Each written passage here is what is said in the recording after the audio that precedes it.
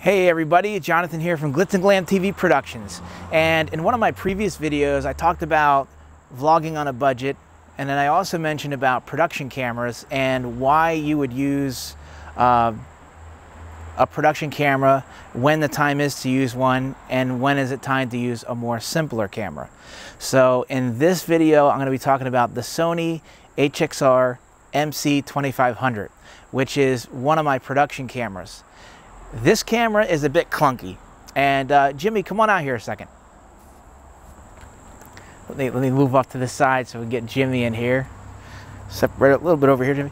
So Jimmy is going to be my assistant in this video, and you're going to see why in just a little bit, because it's kind of hard for me, as one person, to make this video.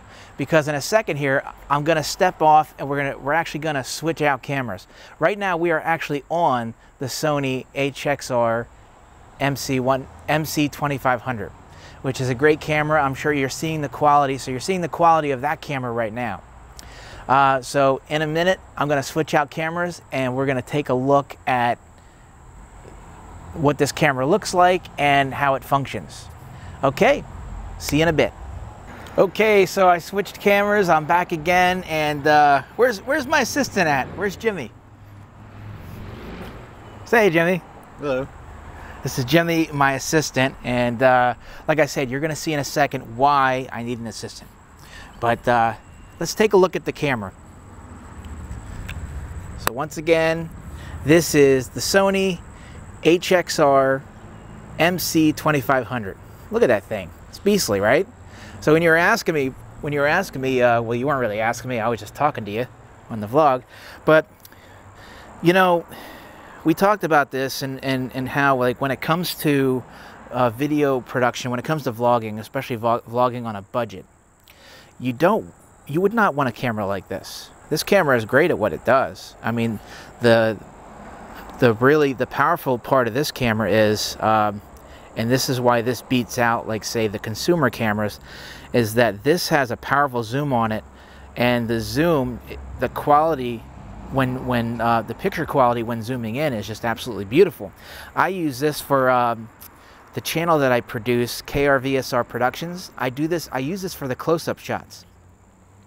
And while this camera is capable of much more than just that, in the close-up shots, I take advantage of its powerful zoom. So you might be wondering, why do I need an assistant? Well, I'm going to tell you why in a second, because one thing I didn't mention about this yet is that it is also a shoulder mount camera. Let's take a closer look. Look at this. That's designed to be on your shoulder. And most of the times, believe it or not, when I use this, I'm not using it on a tripod. I'm using it on my shoulder, because the camera that I'm using right now to film now is usually on the tripod. I use that as the wide shot. Now, like I said, while this camera is perfectly great for doing wide shots and all kinds of shots, I use it for the close-ups because of its powerful, awesome zoom. This camera sits on your shoulder like this. Now this makes this a great documentary style camera, an ENG camera, and also for shooting events. If you were to shoot weddings, anything, I mean, you could definitely, and with the zoom, this is definitely great for that. I really just love the versatility of this camera and what it can be used for. I'm definitely going to use this a lot more in other productions other than just close-ups. While it does close-ups very well, I think that I'm definitely underutilizing the power of this camera because it's absolutely beautiful. See, right now I'm recording Jimmy recording me. How weird is that? He doesn't even realize he's being filmed right now. Say hi, Jimmy. So yeah, I can't, so this is what I was talking about when I was saying that if I was vlogging on a budget, I'm not going to drag well, even if I wasn't vlogging on a budget, I'm not going to drag a camera like this out. This is just impractical. I mean, how silly is it? And like, if you know, when you do vlogging, you do selfie shots, right? So Am I gonna do this? Am I gonna vlog like that? How silly does that look, right? No, every camera, like I said in the one video, every cameras are like tools, you know, and in a toolbox you have many tools, and certain tools are meant for certain jobs.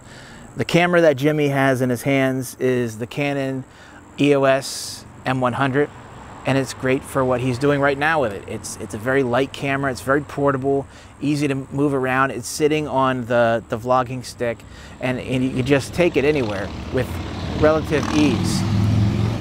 This camera, great at what it does. It's great for productions, but you're definitely not gonna like stuff this in your pocket or a little duffel bag and just be able to take it out. And it's definitely, a camera like this is gonna drag a lot of attention, okay, which is not what you want a lot of times when you're vlogging, because people do tend to freak out when they see cameras, and they automatically think, oh my gosh, I'm on TV. Some people might think it's cool, but others get actually, they freak out and they panic and they get very defensive, and they even get aggressive about it, you know, because they don't want to be on camera. So I am going to include with you some footage from this camera so that you can get a better idea of the quality, but I'm pretty sure you got it. Okay, everybody, so that concludes this video. It wasn't really a review of the camera, obviously, because I didn't really go into the functions of the camera and how actually it all works. It was really just to kind of give you a rundown of one of my production cameras and the practicality and use of them, knowing what cameras are for and that not all cameras are created equal. It's kind of like a tool. If you need to hammer in a nail, you're not gonna pull a wrench out of your toolbox. Well, it's kind of the same thing. Vlogging, when you're vlogging, you're not gonna use a camera like this.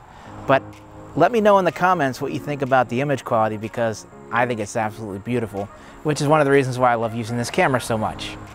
Stay tuned at the end. I'm going to include some footage of this camera and show you how beautiful it is and how beautiful the zoom is. So I'll catch you guys later on the next video, and enjoy this beautiful weekend.